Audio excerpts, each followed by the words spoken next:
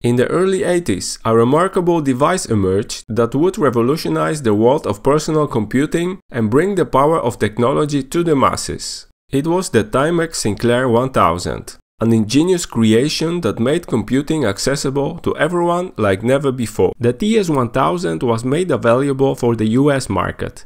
In the UK, it was known as the ZX81.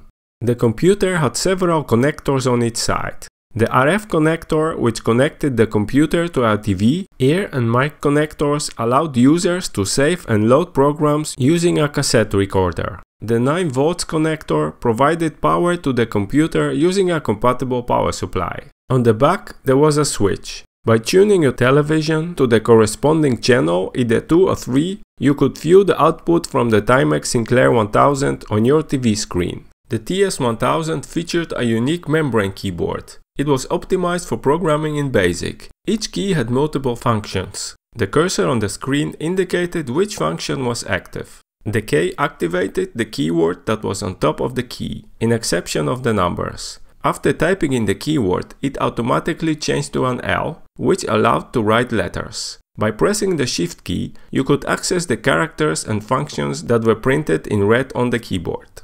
Shift and the function key changed the cursor to the letter F, which let you enter the keywords that were specified on the bottom of the key. And the last was the graphics mode, which could be activated by pressing Shift and the graphics function.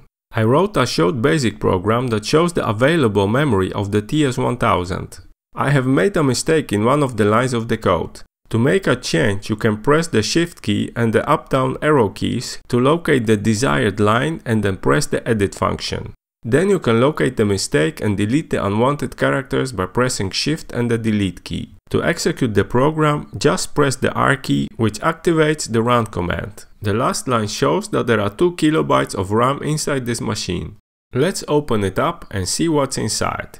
The membrane keyboard is attached to the board, but I will leave it connected. TS1000 is powered by a Zilog Z80 microprocessor running at 3.25 MHz. As we already saw earlier, it has 2 kilobytes of RAM. It is curious to mention that its British brother has only 1 kilobyte. The other chips are the basic ROM and the custom ULA chip, which unfortunately became a common source of failure in the device. I have created a repair video for the ZX81 where I successfully fixed a broken ULA. Let's hope this one will stay alive. Thank you for watching and stay tuned for my next video. I see you soon.